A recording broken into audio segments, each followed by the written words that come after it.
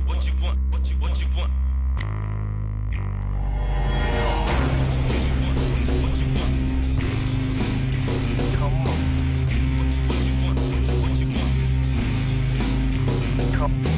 And I have Tamaqua coming up. Of course, they're undefeated and have a.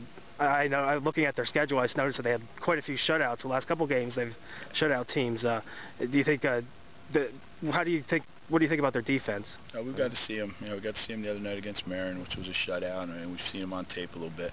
Very fast. They're a fast, athletic defense and fast, athletic offense too. They got good team speed. They got a nice presence on the field. They ran to the football real well, and they're aggressive, really aggressive. All right. And any standout kids for them that you see that are you worried about at all? They got Nunamaker and Vander Martin are two kids that both sides of the ball. They impact the game. They touch the ball on offense. They can break a big play. Their center, I'm not sure his name, number 69, their center impressed me a lot. He's a big physical kid, and I thought he did a real good job again both sides of the ball. So. Yeah, they got some good kids. Quarterback throws the ball well, so it'll be a fun matchup.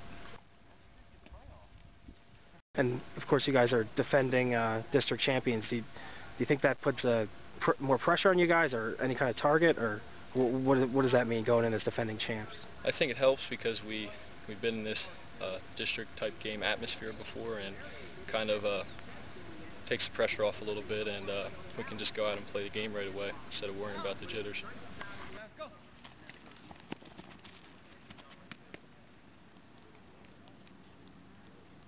All right, Alan, and of course you guys coming off the big win against Bangor. What do you think that win can do for your team heading into the playoffs? Coming off that big win and just having a big unifying game, everybody played together, and it was just something huge coming off. So it showed us what we're capable of doing and how we're capable of playing as a team, having a big defensive game like that. And it kind of just shows us what we're capable of and shows us how much we actually do mean to each other. So that can definitely help us in the playoffs when everything starts getting real tough and something goes wrong. Everyone will come together and really pick it up so that we can go and do what we need to do.